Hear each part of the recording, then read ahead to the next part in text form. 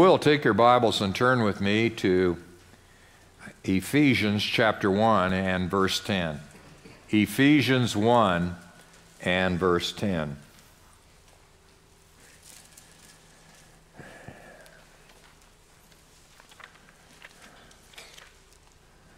Just reading into the passage of Scripture, just to remind ourselves of context, because we're getting in the trees and we begin to lose the whole forest.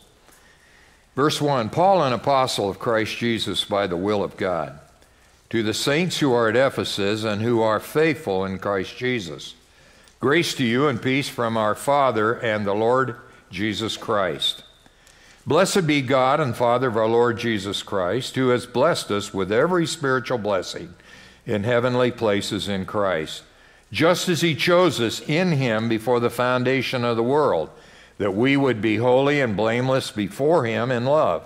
He predestined us to adoption as sons through Jesus Christ to himself, according to the kind intention of his will, to the praise of his glory, of his grace, which he freely bestowed on the beloved, in whom we have redemption through his blood, the forgiveness of trespasses, according to the riches of his grace, which he lavished on us. In all wisdom and insight, he made known to us a mystery of his will, according to his kind intention, which he purposed in him with a view to an administration suitable to the fullness of times, that is, a summing up of all things in Christ, things in heaven and things on the earth. The Bible is a revelation of God. It tells us who God is, and it tells us what his plan is, and it reveals to us redemption for we who are lost in our sin. And it's important for God that he tell us his plan, and it's important that we know his plan. And in verse 10 of this chapter, he is reminding us of the wisdom and insight that he gave us in earlier verses, with a view to the administration suitable to the fullness of times. Let's just take a look at that phrase, because it tells us of the summation of the ages. Paul picks up the thought from a previous verse where he said he made known to us the mystery of his will. And just a reminder, a mystery is not something mysterious in the Bible. It is something that was unknown. It was truth unknown, but revealed in the progress of revelation. So God has revealed his wisdom and insight into the plan of the ages which he designed for his children. And God continues to unfold that thought by what he purposed, or literally set before him in Christ. In the previous verse it says he purposed in Christ. Literally, that verse is like setting a meal before someone. He set a meal, he set this purpose for us for we would know. The governing word in this phrase, with a view to the administration suitable to the fullness of the times, is the word times. It is the word that kind of is the umbrella over this entire phrase. And notice that it's not singular, it's plural. He says the fullness of the times. This is an important thing. So what is God purposing in Christ? What is he doing? God is purposing to unite all things in Christ under Christ's sovereign rule and control. And when will this happen? It will happen at the time of the administration of the fullness of time, when this administration comes. It has not yet come. It will happen when Christ comes back again. Let's take a look at the word administration. The word administration in some versions is translated dispensation. It is a word which means it has two sides. It has an administration in which it is a position of an administrator, or we might use it as a manager.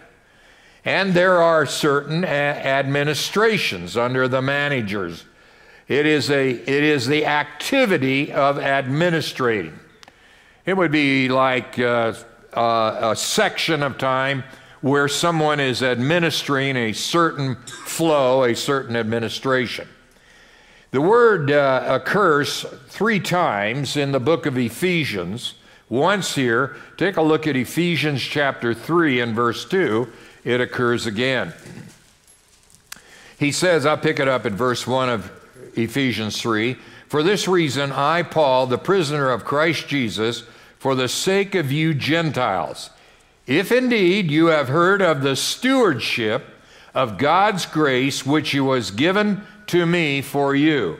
Here the word stewardship is the same word as dispensation or administration in our verse 10 of chapter 1. Chapter 3, verse 9, it is used again.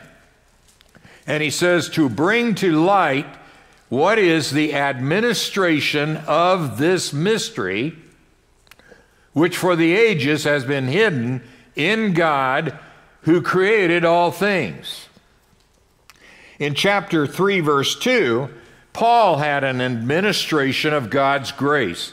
It was up to him as an apostle to speak and to teach of the grace of God, which era we are now living. Verse 9, he explains, to bring to light what is the administration of the mystery, which in ages past was hidden by God who created all things. Now, Paul uses this elsewhere. I'm spending a little bit of time on this because we have a real controversy within the evangelical church these days. We have what we call dispensational theology, and we have covenant theology. And there is a difference. And to have covenant theology, it's all based on covenants, a couple which are not even in the Bible, but which are held to very high esteem among covenant people, and that is the covenant of grace that God worked out and the covenant of works. In dispensational theology, we have covenants. We have covenants that are clearly spelled out in the Word of God. We have the covenant with Noah. The world will not flood again, even if we get 2 inches this week and the Platte goes out of its banks. There will never be a worldwide flood again. And what's the sign of that covenant? Rainbow. God made another covenant, and he made a covenant with Abraham. In chapter 12, 15, and 17, he made a covenant with Abraham that Abraham would be the father of a great nation. And what's the sign of that covenant? Circumcision. God gave the sign to Abraham that his children would be blessed, and out of Abraham would come kings and the nation of Israel. Then God made a covenant with Moses called the Palestinian covenant, the Mosaic covenant, and a land covenant, and God gave the law on Mount Sinai and a covenant with the children of Israel. And then God gave him another covenant. And the covenant in that case would be the covenant with David. And the covenant with David was basically that out of David's loins, a king would rule forever, the Messiah. Now, the children of Israel could not keep the law, never could keep the law, so in Jeremiah and Ezekiel, God made another covenant called the New Covenant. A nation with Israel in which he would take the external law and put the internal law within the heart. So God made these covenants. But we also read that there are, as we are told in Ephesians chapter 3, verse 9, that there is an administration that is going on today that was held, not known. It was a mystery to those of the Old Covenant, of the Old Testament. Now, Paul uses this word elsewhere in 1 Corinthians chapter 9, verse 17. Let's take a look at it. 1 Corinthians 9, 17. For if I do this voluntarily, I have a reward.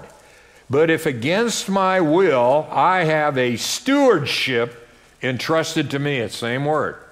Administration. dispensation, trusted to me. He has a management trusted to me. Then you go to the book of Colossians, chapter 1, verse 25. It's used again. And it's used in this sense. Of this church, I was made a minister according to the stewardship from God. There's our word again. Stewardship from God bestowed on me for your behalf, so that I might fully carry out the preaching of the word of God. I have an administration, I have a stewardship given to me to preach the gospel to you. In 1 Timothy, we have Paul using the word again. Nor to pay attention to myths and endless genealogies, which give rise to mere speculation, rather than the furthering the administration of God, which is given by faith. Here's our word again. Administration of God, which is by faith. The only other New Testament writer who uses this word is Luke. And he uses it strictly as a manager. Luke chapter 16, verses 2 to 4. Luke 16, verses 2 to 4. Matthew, Mark, Luke. Luke 16, 2 to 4. This is a case of the unfaithful manager, the unfaithful steward. And he called him and he said to him, "What is this that I hear about you? Give an accounting of your management," our word, "for that you can no longer be manager," a form of that word. The manager said to himself, "What shall I do, since my master is taking the administration from me? I'm not strong enough to dig. I'm ashamed to beg. I know what I shall do when I am removed from," here's our word, "the management. People will welcome me into their house." So the word is a management, a stewardship. And God has various stewardships in the ages of time. Now, the word time is interesting here. There are two words for time in the Bible. One is chronos, from which we get chronology. And that is a period of time. The other is kairos, which is a more critical time, a short time, an important time. Now, when you study the Bible, you got to be careful here about words. Sometimes people get a word and it has to mean the same thing every place it comes up. Words are determined by its context. The context determines the meaning of a word. It may mean one thing here and it may mean something slightly over here, even as you've seen in stewardship. Stewardship can mean either the activity of management, or it can mean the period of management or the quantity of management. Time can be, chronos and kairos, can be used on occasions synonymously. However, here the word is kairos, and it speaks of a specific or a particular point of history. It has a similar usage in Galatians 4:4. We use this verse at Christmas.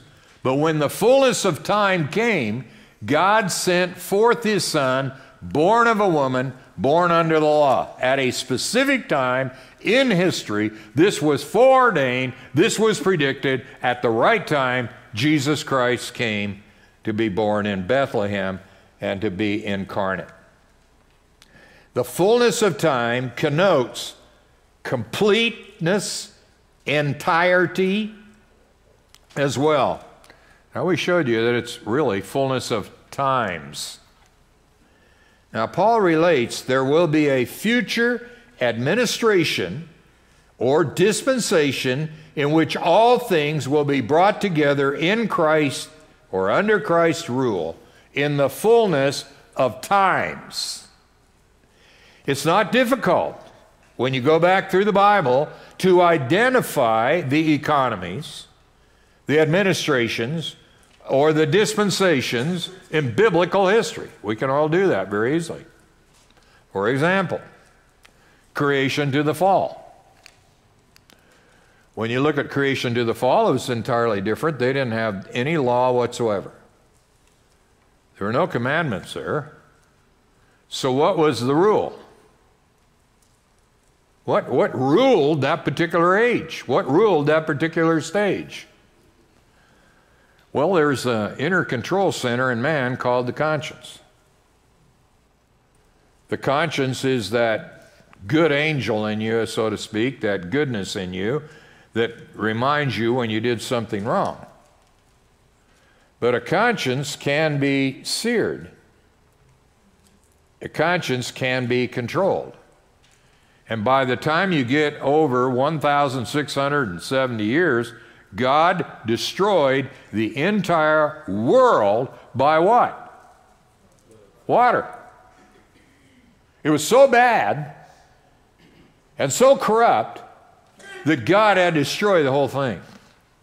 Kind of reminder to us, isn't it, as Jesus says, as it was in the days of Noah? Are we coming there?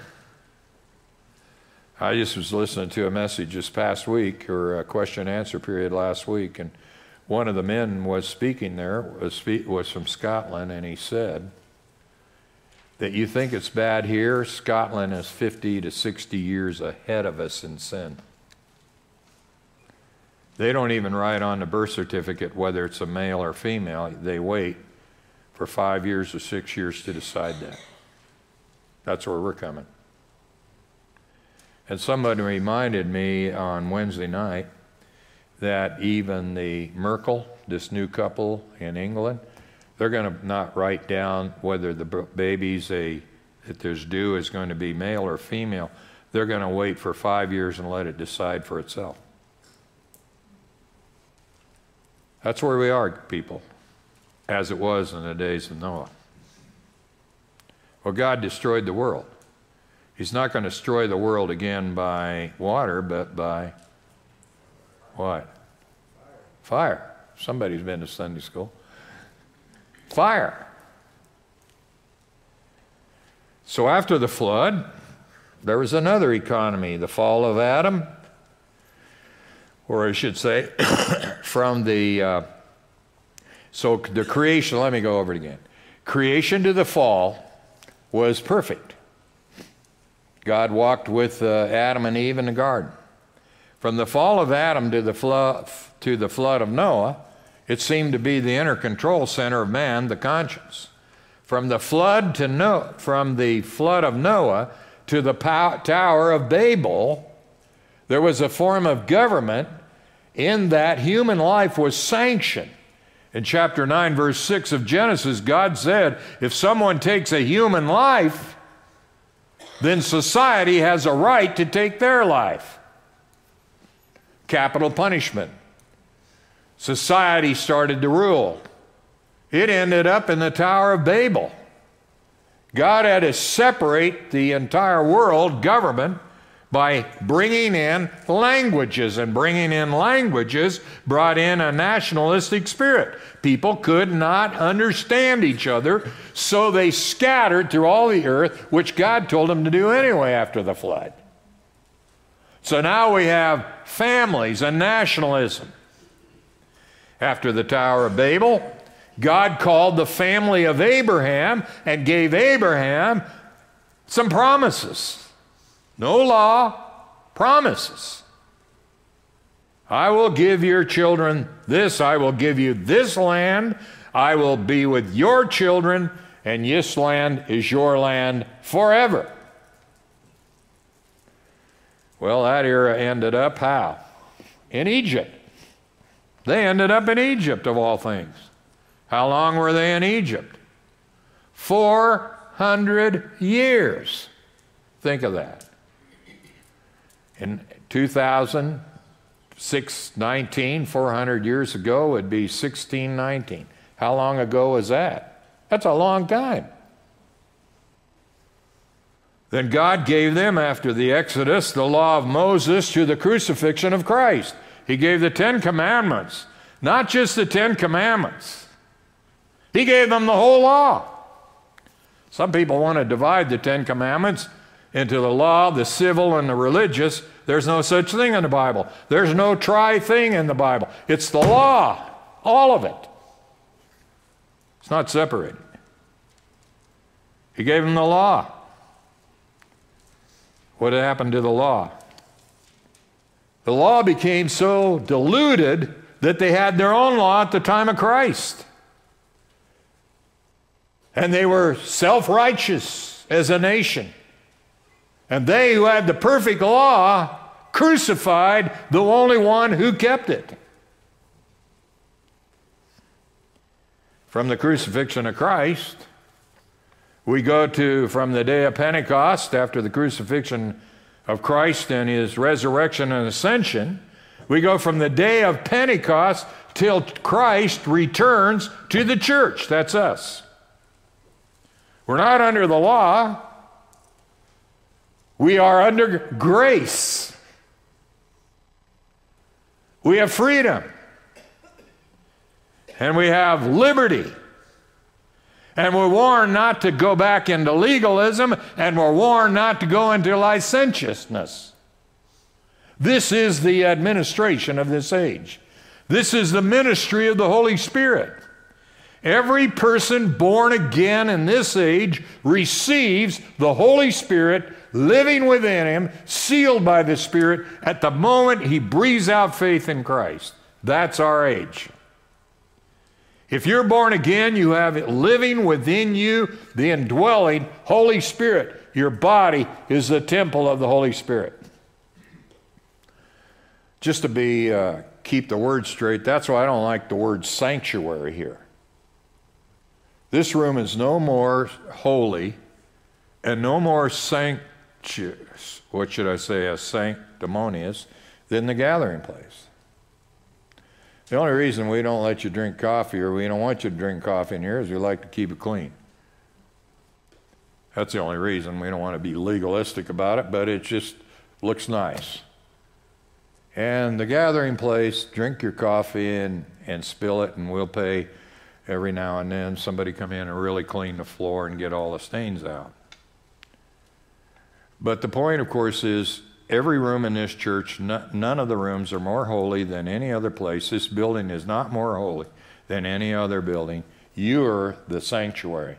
And when we're gathered together, we are the collection of the saints. When you drive by this building, this is nothing more than a church building that houses the saints. The church, the Country Bible, what is the name of our church? Countryside Bible Church is everywhere. Well, you drive by here tomorrow morning, if you do. You want to know where the church is? It's from Grand Island to Waco, from Geneva to Marquette. That's where the church is. To Stromsburg. We'll leave them out. It's all over. That's the church. And we ought to be witnessing of the glory of God. We gather to be edified. We scatter to evangelize. The purpose of the church is not to bring the unsaved in. We're glad when they come. And when they come in, according to 1 Corinthians 14, when they come in, they sense God is here and they realize the need to put their faith and trust in Christ. But the real evangelism is from when you leave this building to when you come in. That's where you talk about Christ. That's where you live your life. That's where you have your impact. You come here to be strengthened, and you leave to evangelize. So we don't call this the sanctuary. But there's an age coming. From the 70th week of Daniel, after Christ comes for the church, there is a new era ushered in, back to Israel. And that's where Christ will rule and bring all things back to himself. Notice what Paul calls, or the Bible calls, this age. In 1 Corinthians 10,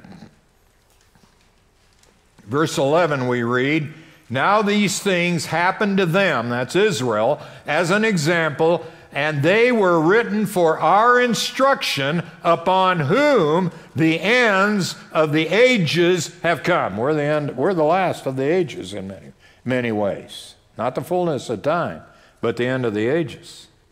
1 John 2:16, children, it is the last hour. Just as you heard that the Antichrist is coming, even now many antichrists have appeared. From this we know it is the last hour.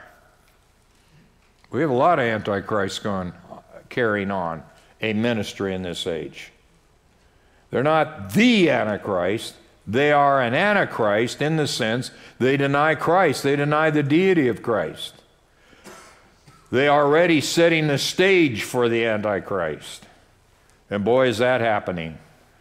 Denomination and churches, one after another, is falling away from the gospel of Jesus Christ, and many have already fallen, and they're ready to accept the Antichrist. Hebrews 1:2. In these last days, has spoken to us in his Son, whom he appointed heir of all things, through whom he also made the world. So these ages have come. The next phrase is, that is the summing up of all things in Christ.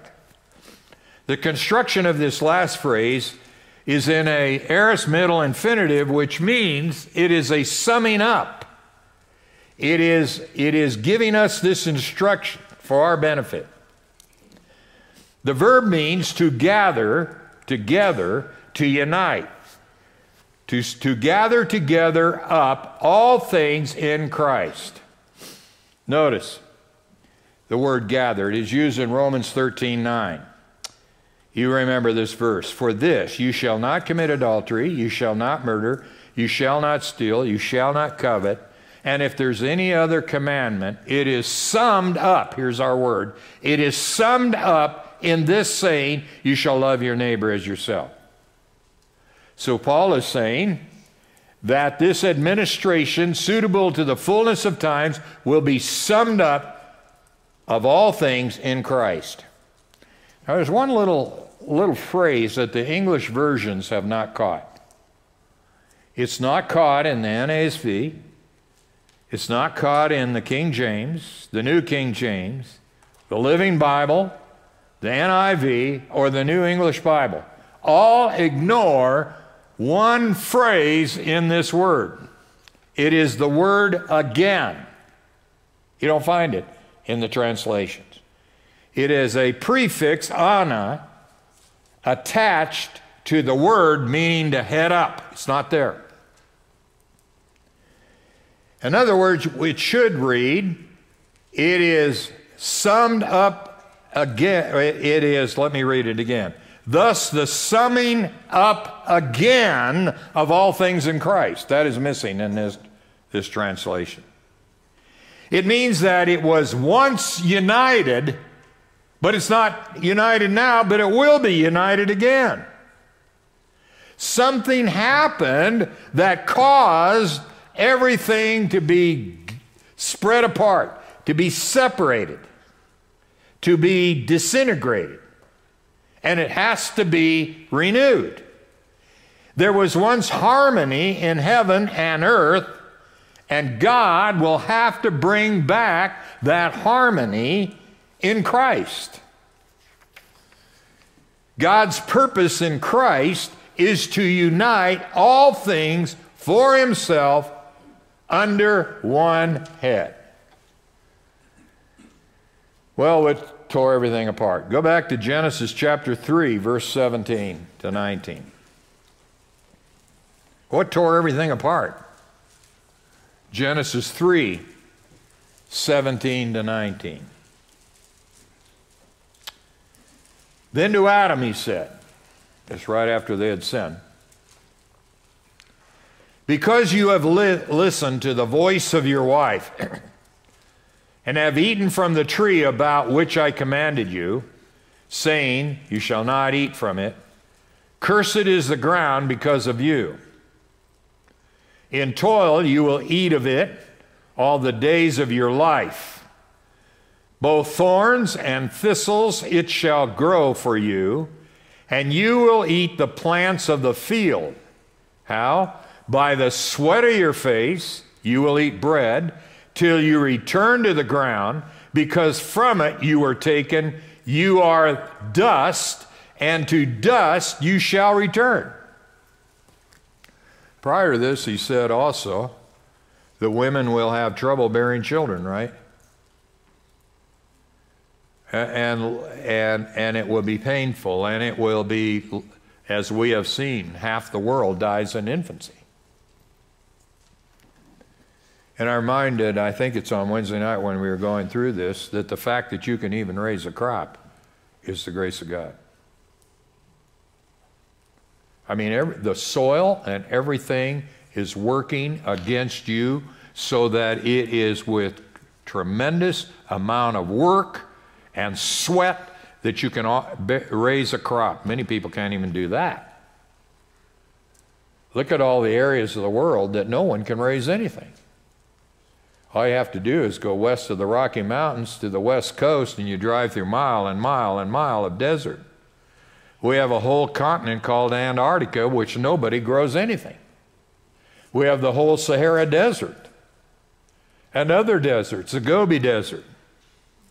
And where you can raise a crop, you have hail, wind, snow, insects, you name it.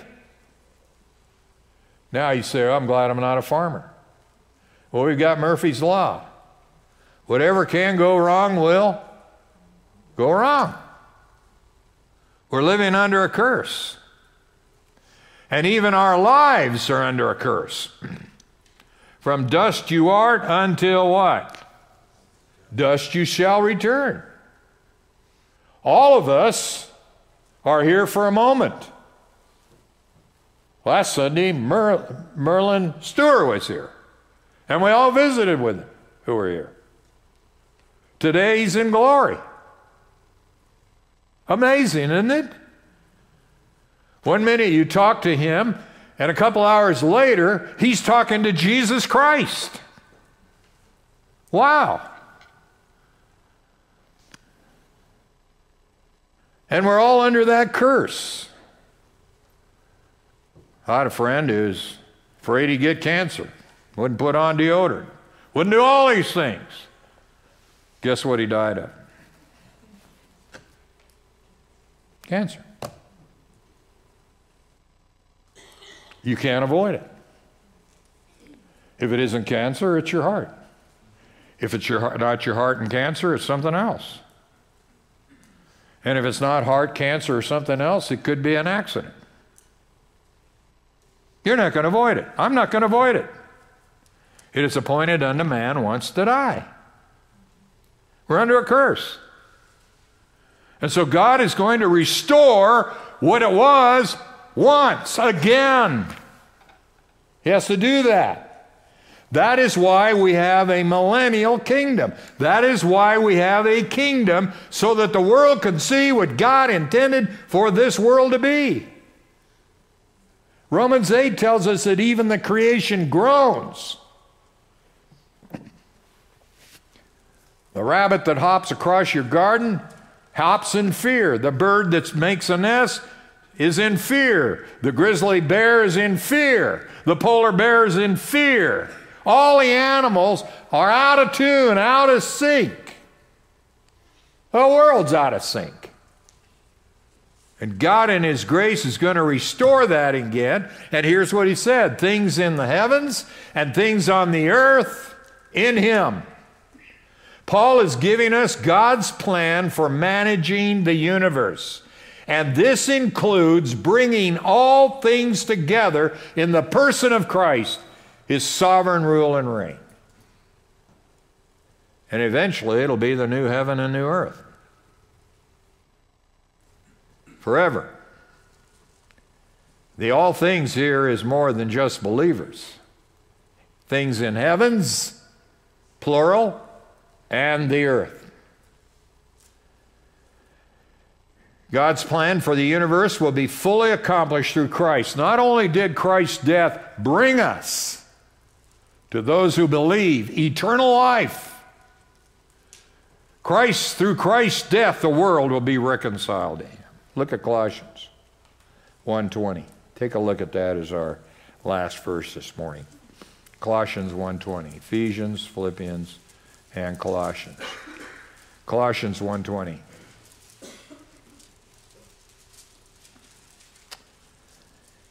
Verse 19, for it was the Father's good pleasure for all the fullness to dwell in him, Christ, and through him, Christ, to reconcile all things to himself, having made peace through the blood of his cross.